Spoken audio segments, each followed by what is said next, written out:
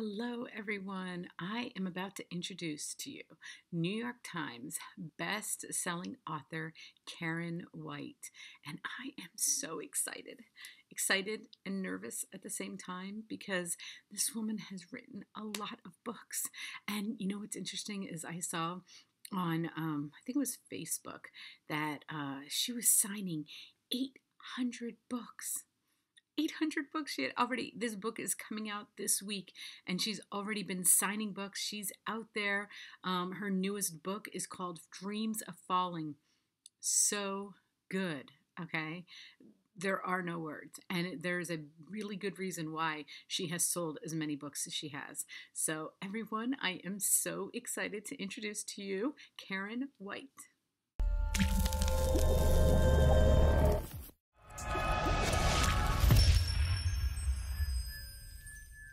Hi everyone, I am so excited because I am speaking with New York Times best-selling author Karen White, and we're going to be talking about her newest book, Dreams of Falling. And I love this cover so much, and I didn't get to see it until I saw it on social media, and because the copy I have doesn't have it on the Kindle, and I just love that cover. Oh, it's gorgeous. And look what they did. They did like a I don't know, you can't. Look at the pearlized oh my inside. goodness. Isn't that pretty? And you know what I just noticed is the ribbon, because I didn't see that on when I was looking at the pictures. I love that. That's a big part of the book too, that ribbon. That is so awesome. I love this book so much, Karen. Oh yeah, and don't you love well, if you go on Instagram, people make art out of your books.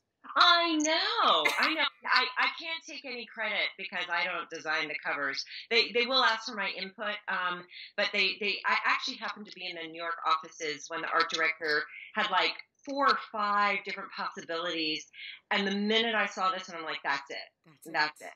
And we made a few tweaks, like the color.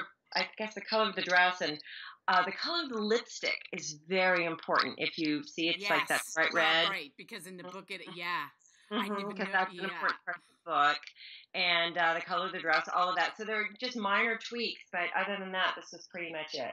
And the blue is just it's vibrant. It's really gonna, and look, they just did a beautiful job with the spine and everything. Yeah. And sorry, you have to see the pretty,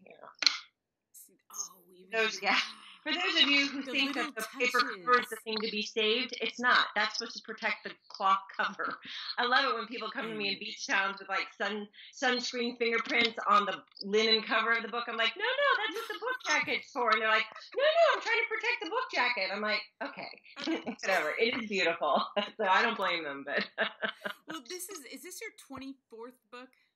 Okay, I think it's my 25th. I'm sorry. I have to keep looking. The reason why it gets confusing is that, like, I've done an anthology, which I don't count because I only did one little story. And also my first 4 books have all been rewritten and reprinted. I don't really count them either. Okay. Like, I only count each one time. So let's go with 25th. And that's like a good solid number, and it could be 24, it could be 26. It just kind of depends. I know, and I hate when I go to look and, some of the things say different things. It's like, some people say, and when they introduce you, and then I'm like counting, but I'm like, wait, okay. When you have this many books. I have to count too. Well, I mean, you had 6 children, so, I mean, do you have to like count sometimes on your fingers with their names? Now look, see, in the beginning, I guess I could take my there you go. I can count them all. Yeah, right. Yeah.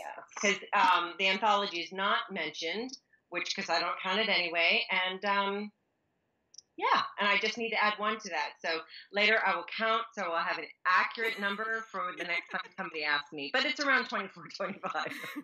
Which is still a lot of books, but this story was so good. Like I told you about before, I mean, I was so excited that I'd get to talk with you, and then I started reading this book, and I loved every word of this book. It was so amazing.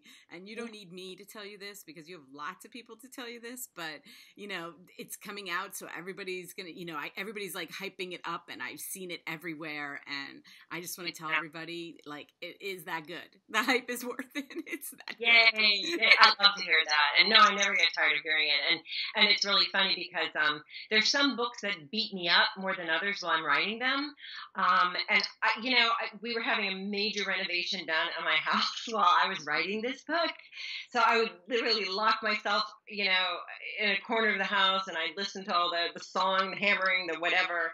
But the story was just so difficult because there's so much, emotions in it. And it really, I mean, I would come away from a day of writing just feeling like I had been run over by a steamroller day after day after day. It was so hard to write. And I find that, and that it's not always the case. Some books that are a little easier than others, people still love, it does well. But this book just reminded me of my another book, Flight Patterns, same thing, steamrollered, and people love that book. But again, it's a very emotional read, and I think that's why it killed me to write it. It is. And I love on your website, I found, and I'm going to use this term because I found it and I love it. And I don't know, somewhere it said gritlit. Mm-hmm. I am now using, because I have playlists for different kinds of books so people can go on and pick up. Right. Instead of saying like, Southern fiction. Right. I'm using gritlit. I think that's and so grits is traditionally a Southern food, right. But also, I don't know if you've seen the shirts at GRIT, Girls Raised in the South, which spells man. Yeah, see, so. I love that's like a double entendre, or however you say it. But yeah, and it's, I was a marketing major in college, and I really hate to pigeonhole anything because I think my books are a little bit of everything. There's a little bit of history, women's fiction, Southern family, old houses if you love old houses. Yeah. There's always a little bit of everything. So I hate to pigeonhole, but in this world, people need to know where it fits. Like where it fits on a bookshelf or where it fits when you're, recommending a book. So I guess gritlit is probably, it's not chick lit, it's not a beach read, it's kind of, it's something in between. And I think gritlit is probably the best category for it for now. Although it's just for Southerners. I think, I have a lot of Northern readers too because it's got all those other elements. You're in Pennsylvania. I'm in Pennsylvania. But you know what? My son and his wife, the one who's going to be watching this, my oldest son, lived in Charleston. Oh, lucky them. And she is Southern. She is from Savannah.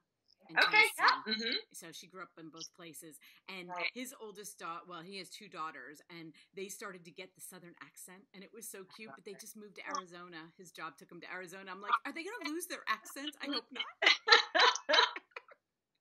Especially the Savannah accent. It's so beautiful. Oh, I love listening to my daughter-in-law talk. So hopefully because she'll continue to talk that way, they'll just pick it up and, because it's so cute. But I looked on the map this morning because I really wanted to see the coastline of South Carolina. Because this is set in Georgetown, and I'd never heard of it. And I looked, and I was like, I hadn't realized, like, how many little inlets and it's north of Charleston. Right. So, a little and bit. South of Myrtle Beach. It's kind of right in the middle there. Yeah. Right. But still hurricane territory, It is, big of course. Yeah, the whole eastern seaboard really in Florida. Right. Gulf Coast, and I picked Georgetown because obviously I do a lot of traveling because I write so much about the South Carolina Lake Country and a lot in Charleston. And then I always do this. There's Pawleys Island is one of those lovely little coastal areas in South Carolina. And there's a wonderful bookstore, Litchfield Books, where I always do this lovely author's luncheon for every book. So I have to drive between Charleston and Pawleys Island, and I always go through Georgetown, or I see it off the interstate, Georgetown, and I'd never been there before. And I was traveling again between two events, and I saw a sign that said, annual Shag Festival. And I was like, that sounds cool. So I took a detour and I drove through this beautiful old Southern town and just fell in love. I mean, it is such a great little town. Like, I've got to come back someday and write a book set here. And so I did.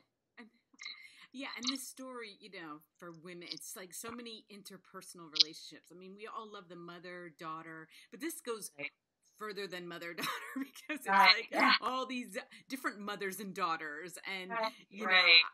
I love that, and I so Ivy is like the mom. She's like she has her own voice, and my mom died in 2011. Okay, and before she had died of cancer, but before she died, there were moments that she was completely like out. Right, so when I'm reading Ivy, her character, Yeah. I was like, I'm just crying. I'm like, oh my God, this is so Right. emotional. So when you say this was emotional writing, like I can only imagine, you know. Right. Because Ivy, you don't know. I don't know. Would I be giving anything away if I I? don't know. That's why I'm like, I'm letting that to you. Oh, She is one of the main I characters. but Yeah. yeah. So her point of view is first person, First person. and it's present. You know, first person present. So she is telling the story as it happens, and there's a reason for that. And I think Larkin is also first. Isn't it funny how I can't remember? But She is. yeah. But then But then is Cece. third person. Yes. And the reason why I do that, that's how the voices come to me when I tell this story. And so Ivy, of course, who is Larkin's mother, it's very important that we hear her voice in first person present. And when you read the book, you understand. And Larkin, because I think she's really the main character, we had to hear from her in first person. And then Cece, she's a little bit more, she's still a huge part of the story, but she's a little bit more removed. And we hear her point of view from the 50s and modern day. So that's why we put her in third person. For everybody listening to this, I mean, it sounds complicated, but it really like makes sense as you're reading it. And I think it helps you really latch on to the character who's speaking. So there's no confusion. It flows the way it should. Right. And you start the book off with Ivy. So that's why I was like, okay, I can talk about her because the first chapter is Ivy. So. Right. And the first, can I read the first sentence? Because that kind of gives you a little... I was going to read it, but go ahead. You read it. It's my way. Okay. Gotta turn the page. Oh my gosh. Okay. I think I am dead. Right. That's the first line. Right. And so that kind of gives you a hint. But we see Ivy throughout the whole book, and she's actually inspired her whole character, and her conclusion is based on a true story. So just remember that. So, yeah, and I love the name Larkin. First of all, that's another thing because, like, my daughter-in-law is Southern, right? So when she was thinking of names for my granddaughters, you know, she'd come up with I'm like, I've never heard of that name. Why didn't I? But there are Southern names I have found. That's where I got Larkin from. I have a little book, you know, Southern baby names. Do you really? Because they are a little different than us Northern, like very conservative naming people. Like, you know, it's totally different. A lot of, you know, Southerners love to use last names to show who your family is. And so that's why you have a lot of these names that sound like last names used as first names. And I love that tradition. And to write a Southern story, you really need to do that. Like in my own family, because my dad's family has been in this country since the mid 1700s, and there's some really interesting ones in there. But one of the names that I absolutely adored is Walker, and it's my grandfather's name. It's my brother's middle name, and I so wanted to use that for one of my children's names, but. You know, I figured that belonged to my brothers. I have 3 of them, you know, for them. And only one of them had a son. I didn't use it.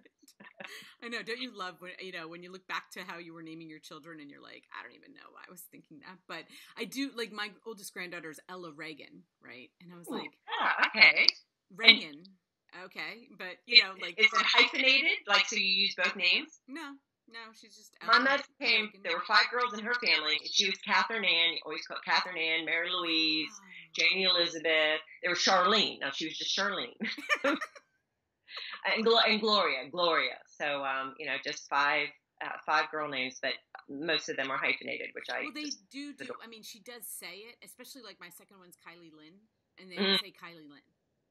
Like you know, like it's Kylie Lynn instead of like we would just say Kylie. Right. You know, but that's how you Northernize it. That's how you Northernize it. But that's why I was like, when I heard, you know, her name Larkin, I was like, I have to ask her because that definitely sounds like Southern name to me, you know? Right. And it takes me a long time to come up with character names. Like I go through my list, you know, from the book or from just ones that I jotted down. A book that came out last year, the night the lights went out. There's a main character. Well, she's the best friend of one of the main characters, and I got her name from a book signing for another book. I was in South Carolina, and this older woman came up to me, and I always, what's your name? How do you spell it so I can autograph it? She says, Willa Faye. I'm like, oh dear God, I have the name for that best friend now. She's in the book. I mean, that is such an awesome name. How could I not? And the book is set in Georgia, rural Georgia, so Willa Faye just fit. So, so yeah, be careful if you come to one of my signings. Your name, great name. You might see it in another book. Well, and Cece is Cecily, but then the way you spelled it, I was like, that's really cool. I love that. So I never saw that before. I knew in high school her name was Cecily, and we called her Cece, and I just always loved that. So, my husband named both of my children. So by naming all my characters, that's my chance to name them what I. That's right. They're like your little babies, Exactly. Well, how did you come up with the story? I mean, the story is, and we don't have to. We don't give any spoilers. I want everybody, but the main very careful here. Right. Well, one of the things was that, so my mother graduated from high school in 1952, and my mother's from the Mississippi Delta, and like I said, she's the oldest of 5 girls, and my mother has Alzheimer's, and so when my dad downsized, he got rid of pretty much everything, and I ended up with all the photographs, and here are all these gorgeous photos of my mother and all her sisters in these like beauty queen, the crinolines and the stays and the hats and the gloves. And there's a picture of my mom and her sisters and my grandmother seeing my grandfather off in World War II. He's in the Navy, and they're dressed to the nines, gloves, heels, everything. And there's pictures of my mother's 16th birthday party, where there was like a band and dancing, and she has this amazing dress on, and it's like, oh my gosh, I just love this era. It was, it was between the 40s and the 60s. The 40s were like austerity. It was wartime, and then the 60s were like craziness. So the 50s were just kind of an idyllic time. And, of course, there was still social unrest and everything, but not to the extent of the 60s. People were, becoming more affluent. The guys were coming home from war. And so the 50s were just that kind of like neat time period. And I just thought, oh my gosh, I've got to use this time period. And so I did, and that's basically one of the, and plus I had Georgetown in there, and I love history, so I had to find something modern, and I'm obsessed with the idea. This is also a book about friendships, deep, lifelong friendships, and what that means. And I have so I married my husband, my best friend in high school's older brother, and she's still my best friend. And, and to see how we change and grow and, as our kids get older, it's just, I love that aspect about our friendship. Someone you knew when you were 16. Right. And, many, many years later. And I love that. And also I was very close to my maternal grandmother. And, and I just love seeing those relationships, those generational relationships. And, it's when you're a little girl, you look at your grandparents and you think, oh, they were so straight laced, they never had sex. They never, it was a totally, and then as you get older, you're like, well, of course they had lives just like we did. They just wore different clothing, and there were certain different social mores. And I just love exploring that, by putting the 2 generations together on the same page. Yeah, I love that. And then comes to my favorite line, and this has no giveaway, but Mabry says to Larkin, because they're best friends, learning who you are and changing aren't always the same thing, Sometimes we think we've changed, but all we've done is grow into the person we were always meant to be. Yeah. And when I read that, I was like, I have to write that down. I love good quotes. You don't understand that when you're in your 20s, I don't think, or even 30s. I think you have to be older to really appreciate that, and I think, as I get older, not that I'm older than 39 or anything, but we're actually the same age. So yeah. Okay, cool. Yeah. So, but it's so interesting because, everybody gripes about getting older, and it's like, man, I'm so happy that I have had all these years behind me, because I'm just so much wiser, not necessarily smarter, but definitely wiser. And just, I understand when it's important to get upset and when it doesn't matter. And when I was in my 20s, I just could never have understood any of that, and that's why I like looking at these two best friends. They haven't seen each other in 10 years. And their lives are very different from what they had thought they would be. And yet the other friend is just like, look, you know what? You need to sit back and sort of analyze a few things here. You're not as horrible as you think you are. I just thought that was such a great line. And I also have to tell you, your last line is one of the best last lines ever. Thank And you know you. what? Everybody, don't even skip ahead because you won't even get it. You won't even think that unless you read it. So don't even. I'll get upset with you now. I'll come hunt you down. I always say I that. the last page. Yeah, Yeah. but I love a good, like, I haven't read a good last line like that in a really long time. So I was like, I have to tell her because it was just so Well, thank perfect. you. And sometimes a first line comes to me before I've even started Mm, writing a book, and sometimes the last line comes to me. mm. And this it didn't come to me at the very beginning of the book, but when I was halfway, I'm like, it came to me, and I wrote it down, and it's pretty much the way that I originally wrote it down halfway through.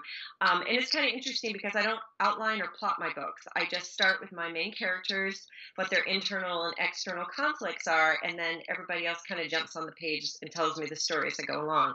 So, to come up with a last line before I finish writing the book is kind of surprising, but I knew that's what this was all about.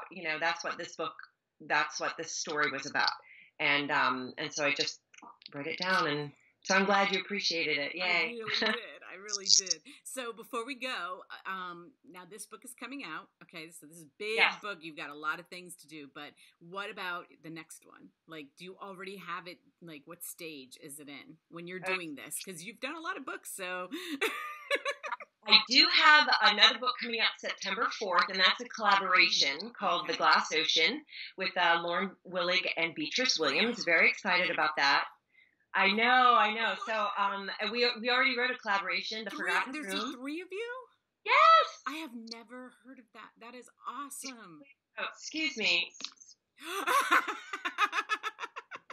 because I just got my ARCs for that.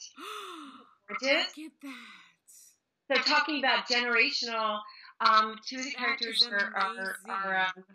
on the Lusitania in 1915, and one is modern day. And of course, there's a mystery across history, and it's awesome. But then my next book, so I'll have another for those of you who've read my Trad Street series. Trad Street number 6 will be out in fall of 2019. And then after that, kind of a sequel to my very popular Falling Home and After the Rain. So, but it'll be really cool. That's all I'm going to tell you. Oh, that is so exciting. I'm excited, and it's not till September. I'm like already getting excited. Yay! See, that's how crazy we Monday, are. excuse me, Tuesday, June 5th. That's right. This book, right? Yeah, this book here, This which, oh my gosh, that's like a week and a half, or excuse me, tomorrow, right? Or pretending, yes, tomorrow, June 5th, Tuesday. I can't believe it. Seriously, I saw this book floating around. Like, it's amazing with these everybody gets you can pre-order now. And so, yes. like, just like that book, like, we get to know about them so far. Like, that is not real life. Like, when we were teenagers, we just went to the bookstore, whatever was there. It was on the shelf. I know. It's like, oh my gosh. And if you had a good rapport with your bookseller, they would say, oh, I know you love Victoria Holt or whatever, and they'd call you. On the landline, because that's all we had back then. That's right. And now, they'd have it for you behind the shelf, and it was awesome.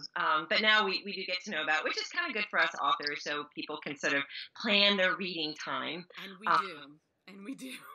Yeah. So I just want to show everybody that beautiful cover again, and all the links. This is coming out tomorrow, and so you can go on Amazon, you can hit that pre-order, and then you will have it, because Amazon is like miraculous, and they're like, you can. Or you would like an autograph copy. I just signed 800 of these at the Books A Million warehouse. If you go to booksamillion.com, you can order a signed copy and not pay extra for the for the signature. Wow. And also, if you're in, if you go to my website, karen-white.com, there's a whole list of mine, because I'm going on book tour. I will be gone for like 3 weeks. So hopefully I will be coming to your neck of the woods. I am going up north this year, Delaware and New Jersey. Yeah. So those in Pennsylvania, can come up and see me if you want to go to the coast. But it's all there on my website. So come see me. I love meeting readers. and it's always a fun time. I'm told that I'm funny when I talk, so You are. And you know what? That is so much fun because, like I said, you get to celebrate this book right now. And that's yes, the fun part yes, about it, is right. to like, you So, have those other things in the future, but like this week you get to celebrate. So yes, I'm so excited. Thank you so much. This has been thank you. such No, a thrill for me to know you, Karen. Really. I mean, you made pleasure. my It whole was really weekend. fun. Yeah, so Okay. good luck with everything this week and have fun. And like I said, all of her everything will be listed below, all of her sites and everything. So and maybe we'll get to talk again, who knows. Yeah, I look forward to it. Thank Okay, you. bye. Have a wonderful rest of your week. You too. Bye bye. Bye bye.